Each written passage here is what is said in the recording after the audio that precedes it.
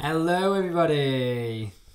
Okay, in today's session we are looking at what is memory. So a lot of people make the mistake of thinking that memory is how much storage you've got in your computer, and that is not what memory is. Do not make the mistake of saying that memory is the same thing as your secondary storage device like your hard drive. That is not what memory is. Main memory is your RAM.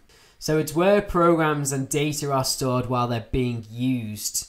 So as we know, we've got our CPU, works very closely with the RAM, and it will fetch instructions from the open programs that are currently stored in RAM. Now, if I've got software on my computer like PowerPoint, it's actually stored long term in my secondary storage device, such as a hard drive or a solid state drive. But because your secondary storage device is relatively slow, when it's in use, it does get copied into RAM. Now, the reason for that is because RAM is so much faster than your secondary storage device. Now, because it was only copied there temporarily, if the computer was to be turned off, your main memory would forget what was currently stored in it. The word for that when it's forgotten is volatile. Now let's have a look at another type of memory. So the next one is read-only memory, or ROM. Now you've probably heard the terminology read-only before, and it's usually on when you open like a Word document on Teams or something like that. And sometimes it's on there as read-only, and it quite literally means that you can only read from it, you can't write to it at all. Now the reason for that is because it contains some very important information in there, which are the instructions that your computer needs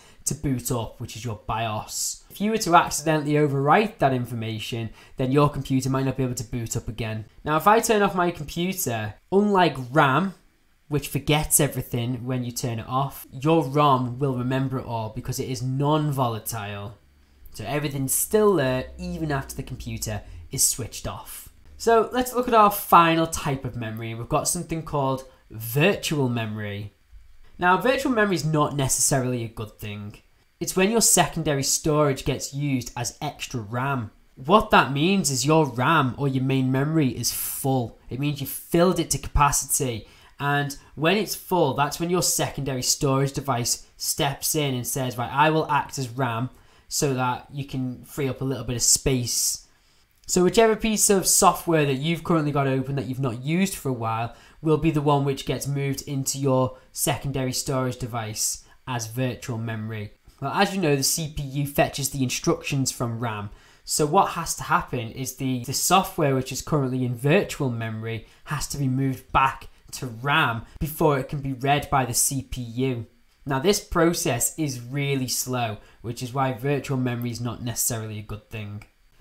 Okay, so to finish with, we've got some exam questions on our memory topic. So, what is the purpose of main memory in a computer? We've got explain why Mr. Moore might need more RAM in his computer. What is meant by virtual memory? And finally, is ROM volatile or non-volatile? Explain your answer. So as always, I would recommend not checking back in your notes if you can.